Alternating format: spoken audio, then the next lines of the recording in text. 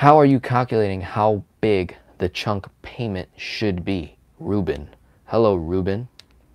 My friend, chunk payment is determined off of a couple of things. I highly suggest that you watch some of my videos where I go over how to make chunk payments and, you know, how to determine it and all that good stuff.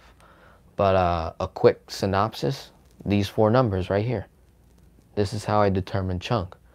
And then I also determine chunk based off your personality, right? Because, you know, I work with a lot of moms and they've never paid $5,000, $10,000, $15,000 for anything. Okay, and one shot, and then consistently for like 6 months. So that might be a little daunting. That might be a little scary.